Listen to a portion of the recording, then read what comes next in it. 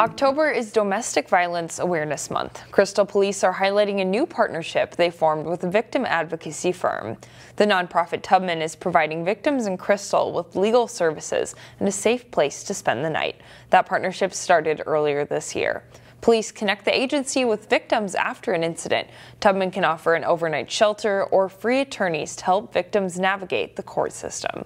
Trying to make sure that it's safe for them, and if things go south at some point, that they know they can always reach out and we'd be happy to help.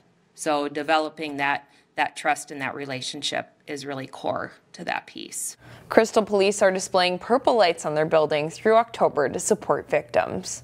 Police in Robbinsdale are sporting a new look this month in support of a good cause. During the month of October, many Robbinsdale officers will wear pink patches for Breast Cancer Awareness Month. This is the first year members of the department are wearing those special patches. The hope is that it will become an annual tradition.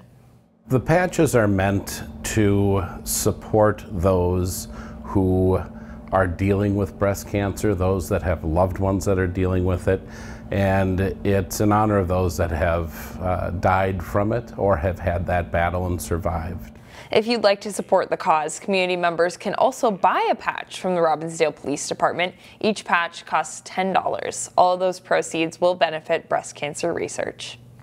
A program in the Brooklands is helping area youth kickstart small businesses. The BrookLynk Youth Entrepreneurship Program introduces young people to small business ownership tools. Participants meet up on Wednesdays. This week, they got to tour Brooklyn Park's new Small Business Center. Program coordinator Madison Hurst says the program's been around since 2021, and it's getting a lot of attention. We have a lot of young people in the area that are interested in starting their own business, and so to actually give them concrete examples with networking with small business owners, and then also help them start their businesses and make sure that they're doing it in a way that makes sense for their specific idea.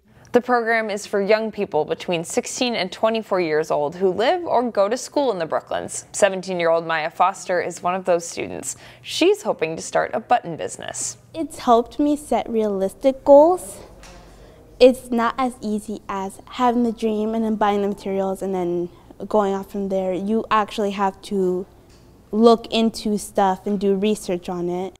The program is made possible by federal ARPA funds. Students like Maya are paid to participate in the program, and they're encouraged to use those funds to build their business. There are big changes in the little library in the Northwest Metro. The Osseo branch is now without staff almost all of the time. Rusty Ray explains how it works and why the county thinks it's working out for its patrons. The Hennepin County Library branch inside Osseo City Hall doesn't look different on the outside or even inside.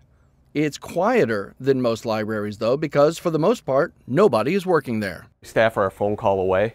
Either using your personal device, or we have a phone right at the entrance that goes directly to our Ask Us phone line, who's ready to answer any type of reference or information request. The one-room space can now be open whenever City Hall opens. Our staff come in for a couple hours every day starting at 7:30, and sure enough, residents are waiting at the door to get in and use it. Once inside, they can use the same self-service kiosks available countywide. Take my item, as it's describing, either scan it or put it over this little square. It's a feature county leaders say many patrons appreciate. Green means ready.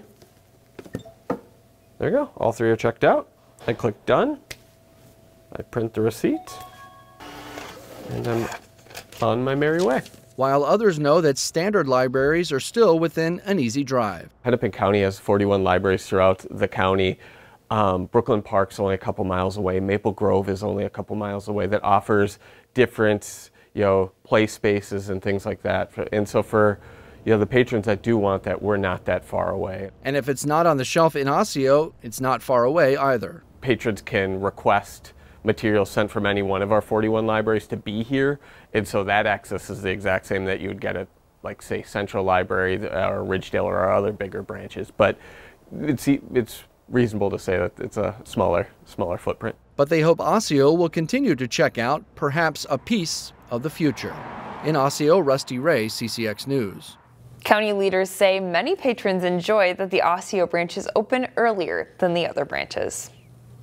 Finally, nothing says October like a bratwurst, barbecue, and a boot of German beer. Under Pressure Brewing will host its annual OktoBeerMeatFeast on Friday and Saturday. That popular event includes a meterwurst eating competition on Saturday. This year, 22 people will be competing to see who can eat a full meter of brat the fastest. It's one of the highlights from one festive atmosphere. Both days we have Spätzle, noodle racing, relay racing outdoors. We have beer poking, so if you've never poked beer before, come on in. We have about 6 different ones we do. All of our German ones, plus the black IPA is wonderful. When you poke it, the head turns into almost like a marshmallow flavor. So come in and try that. That's a hoot. A stein holding contest and live music are also part of the festivities, not to mention an extensive list of fall beers, including a kettle corn ale, a rhubarb porter, and Under Pressure's popular pumpkin ale.